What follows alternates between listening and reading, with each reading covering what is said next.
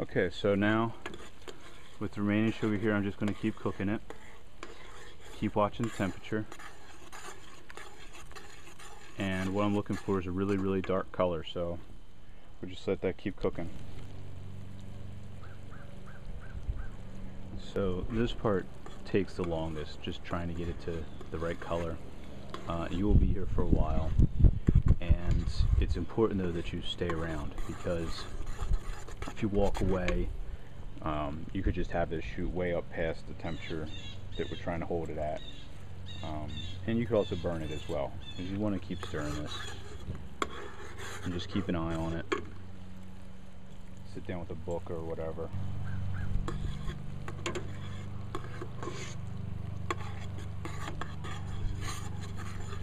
Doesn't look like it, but the color's actually started to change now.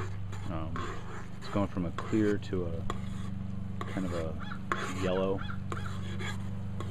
straw color. So you really want to start keeping a really good eye on it at this point, because it will start to change quickly.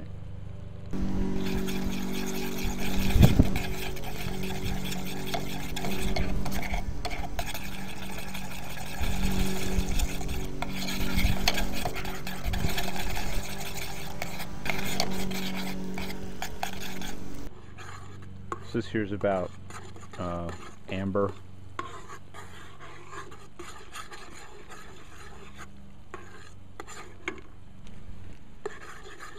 So it's starting to get a little bit of a red tint to it now, which is good. Still got a little ways to go though.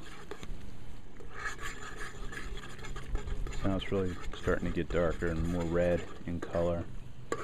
And you can smell the sugar now. In the clear stage there's not much of an odor, but once the sugar starts to caramelize, the smell gets pretty strong.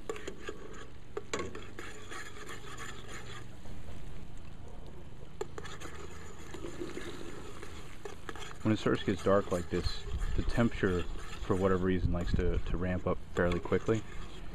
So you just want to make sure you keep an eye on it. Keep adding water now and again to just keep that temperature down around 260.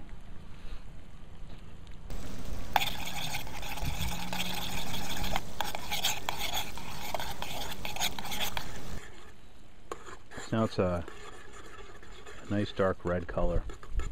We're almost to the color I'm trying to get to, so almost done. So I was making a Belgian double.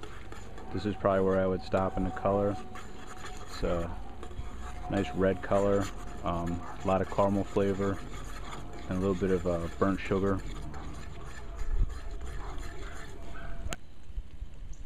So this is almost where I wanted it. You can see how it's pretty dark in color. I'm going to let it go for a little bit longer though. Okay, so at this point I'm just going to go ahead and let the temperature shoot up to 300 degrees. This is hard crack. And the reason I'm doing that is I'm not going to be using this sugar for several days, so I want to make sure it's easy to store. And so by going up to hard crack, once this cools down, it'll be rock solid, like rock candy.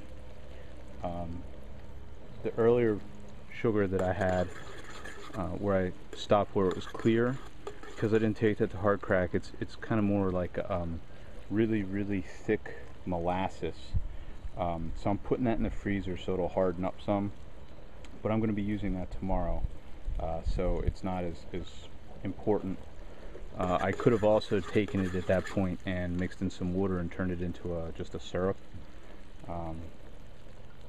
but I actually like it when it's in chunks, especially since I'm not 100% sure of the weight, so I'll be able to take those pieces and pull them out of the freezer and stick them on a scale and actually weigh out 2 pounds, and then the rest of it will end up going back in with this dark sugar.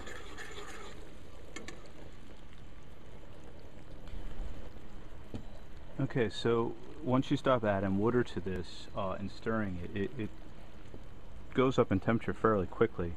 We're almost at hard crack, so what I'm going to be doing now is taking it off the heat and pouring it into a mold.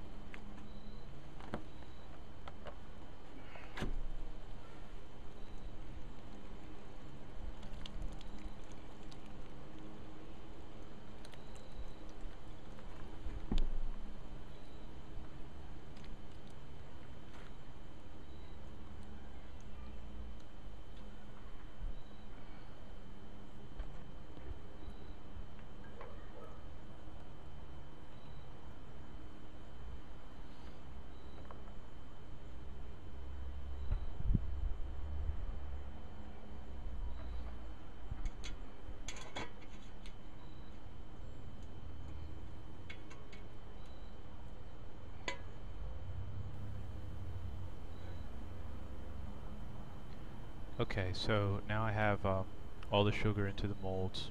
I'm going to take this and stick it in the refrigerator, let it cool down, it'll solidify, and once they're nice solid blocks, I'll take them out, wrap each of the blocks individually in wax paper, and stick it in a Ziploc bag, and that'll just sit fine until I'm ready to make my beer.